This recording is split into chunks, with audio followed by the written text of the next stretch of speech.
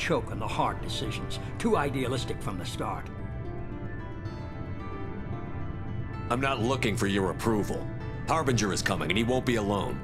Humanity needs a leader who's looking out for them. From now on, I'm doing things my way, whether you agree or not. Don't turn your back on me, Shepard. I made you. I brought you back from the dead. Joker, lose this channel.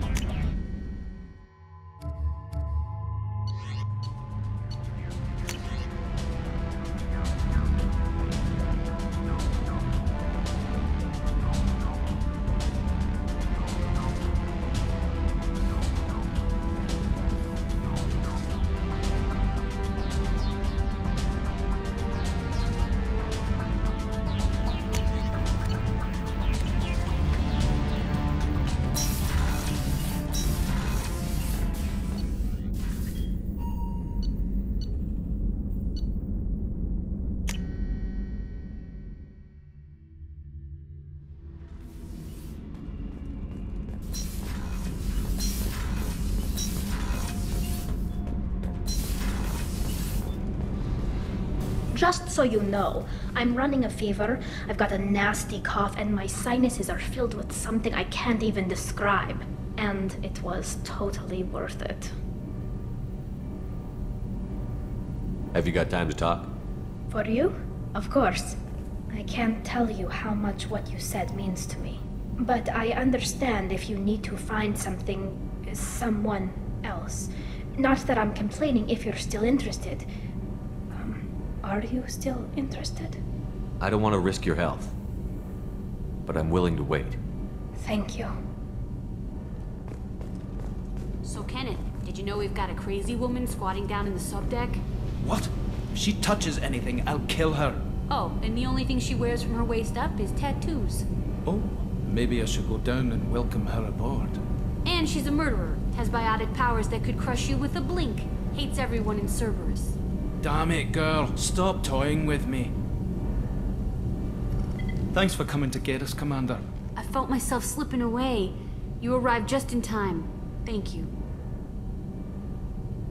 What do you think about Cerberus? Actually, we don't know much about the organization. Anything else? Carry on. Will do, Commander.